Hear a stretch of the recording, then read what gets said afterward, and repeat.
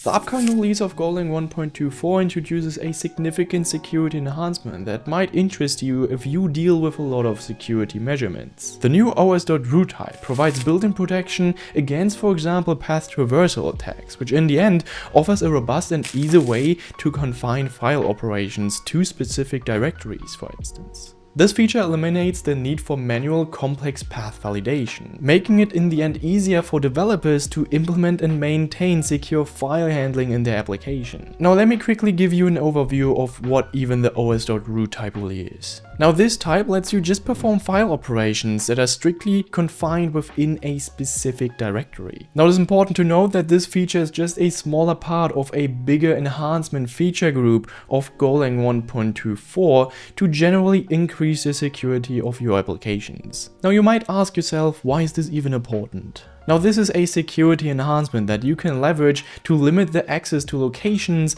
outside of a directory. Now some specific real-world use cases to use this new feature of Golang 1.24 would include like simple file upload services or static file handling services. Now this would also include like, for instance, content management systems or even plugins. Alright, now with that in mind, let's quickly jump into the code on how we can actually leverage this new type. Alright, let's quickly start with some code that actually can be exploited, right, in Golang 1.23. Now this function just really simply demonstrates how a simple file path.join, for instance, can be exploited. So let's quickly create a function here called readFile. And this readFile function just has some kind of input, right, or let's call it user input, which in the end is just a string. So here this user input should be the file path, right? And by any means, please do not use this readFile function inside of a productive environment, because obviously this is like exploitable, and please do not use this. And by any means, you can obviously improve this function with correct error handling and so on and so forth. So let's just start by creating two files here. So let's just say os.WriteFile, and then we say first of all public save.txt. So these two files are just temporary, and here we just create like the contents of the file, which in the end is just this is a save file. And then we use the octal file permission 0644. Alright, and then we also create a file which we will call secret.txt, right? These are just examples, and here with the contents basically top secret, right? And then sensitive data, just for example. And then obviously we use 0644 as the octal file permission as well. Now with that in mind, it now creates two files. And what is important to note here that this os.WriteFile function does not create the directory, so the public directory, right? So we have to create this manually, or for instance, we can just leverage the makeDir function as well. And this 0644, which is in the end, like I said earlier, an octal file permission, is to basically have a read and write access for the file's owner. And in the end, this save.txt file is a publicly accessible file, right? And the secret.txt file just contains some sensitive data, and this should not be possible to read. So let's go back to our readFile function, and let's just introduce the vulnerability. So what we do is just file path, and then we say file path.join, and then we just, like, for instance, have the public directory and then the user input. So we are joining basically the public directory with the user input, right? So now in the end, we just have the file path, which could be like public, and then, for instance, save.txt. However, the important thing to know here, and this is where the vulnerability comes into place, is that we can also access the secret.txt file, right? So this here would be a valid path as well. And this is really important to know. And what we can do now is basic file reading, right? So we say read file, and then we say file path. So in the end, we want to read the contents of this file. And if the error is not equal to nil, we're just using panic here for demonstration purposes. Obviously, you would have some sort of graceful error handling, right? Or we even return the error to the read file function. And then in the end, we just print the file contents. So we say file contents, right? And then we say string data to stringify the data basically. So I think this should be pretty clear and not too complex here. Let's go to our main function. And then let's just leverage this function, right? So we say print line, and then accessing save file, right? And then we say read file, and then we access the save.txt file, which in the end should be possible. Now then we are going to say accessing secret file. And then we are reading the file, which in the end is secret, right? And then we use this Path Traversal attack, this really simple Path Traversal attack to read files outside of the public directory. So if we now run this code, everything works.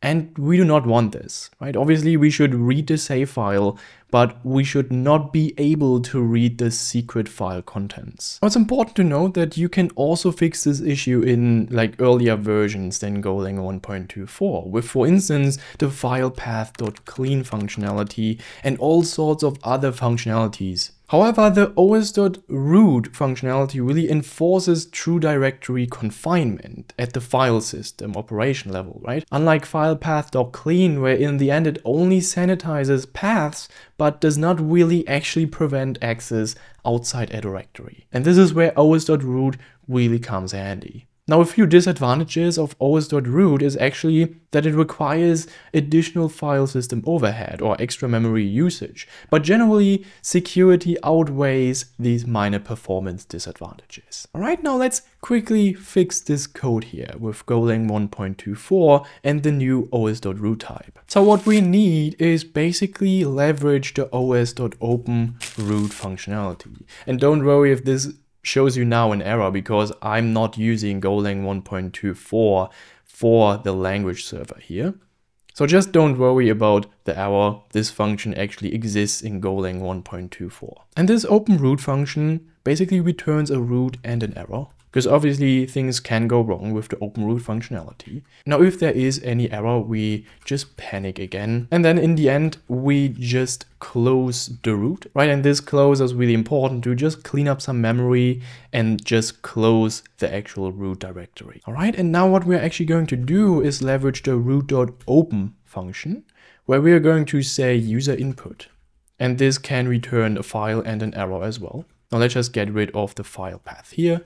We do the same error check here just with the panic, and then we defer the file close again to clean up memory and close the actual file that we've opened. And instead of like read file, we just leverage the read all function from our IO package or IO module in this case. And this just takes in a file which in the end gets read by the IO module. Okay, so what is actually going on with this code, right? What does all of this actually mean? Let me quickly explain here. Now, generally, this code is now kind of safe, right? Because we leverage os.root to restrict the file access. Now, clearly, there are other functionalities as well, like .create, for instance, which mirrors most of the file system operations available in the OS package. Now, and then because we defined the public directory in the openRoot function, with the root.open function call, all operations are now confined to basically the public directory, right? Because we leverage the root, so the returned root of the openRoot function, right? So all the operations we are actually doing on the root, these are now confined to the public directory. So even with malicious input, you cannot really access files outside of the public directory. And this really blocks both direct and symbolic link-based escape attempts, right? So let me quickly demonstrate this functionality here by just running this program with Golang 1.24, and then we say run main.go. And what we actually see now is a panic, right? Where it basically describes that we try, or the path tries to escape from the parent. And this is actually what we want, right? So the accessing save file still works and we can still read the contents of the file.